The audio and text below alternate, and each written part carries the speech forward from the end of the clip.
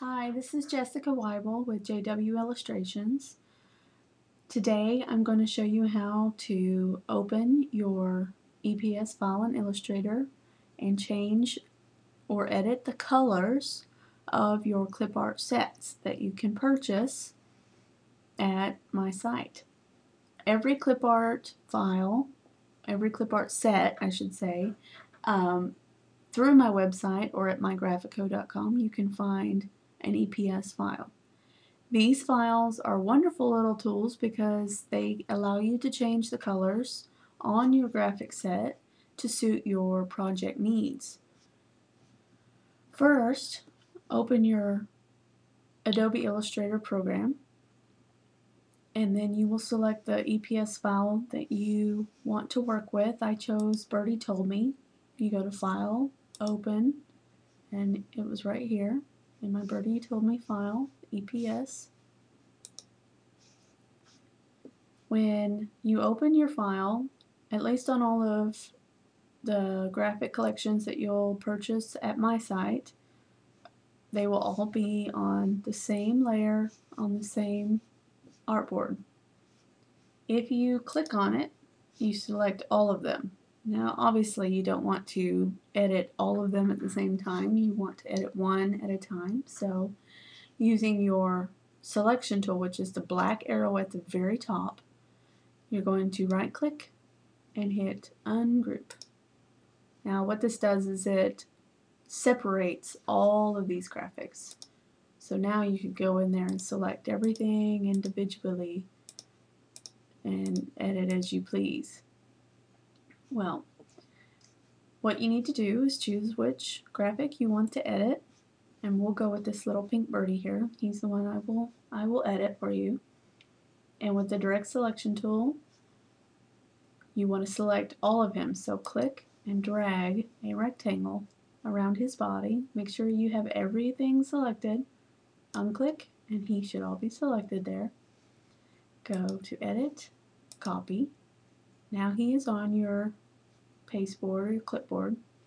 Go to File, New, and here you'll have a new document open and you can choose how big you need him for whatever project you're working on, and you can choose to work in inches or pixels. It does not matter.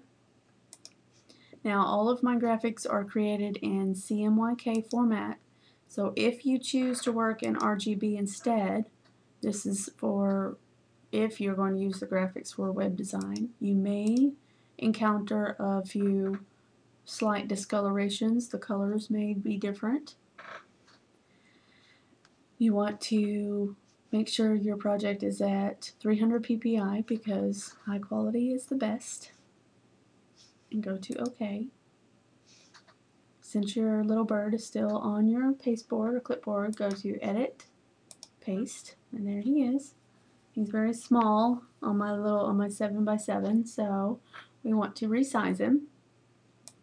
I'm going to put him way up at the top here, and make sure you hold down the Shift key when you resize one of your images. If you resize without holding the Shift key down, look here, you can make him all out of proportion, and this is a bad thing because it blurs lines and makes him very unworkable and not as cute. So make sure you hold the Shift key down, and at the corner here just drag him as big as you need him.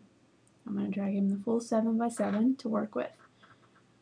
Click, and then now we want to change his colors for whatever project that you want to use. It is okay in my terms of use to change colors. This is what this tutorial is about. It is not okay to move or to edit shapes and make him look different. That is not okay. Today we are just recoloring him. So if you want to select more than one color or more than one shape, you can use either of these tools. This is the direct selection tool and this is the regular selection tool. So let's say we don't want him pink.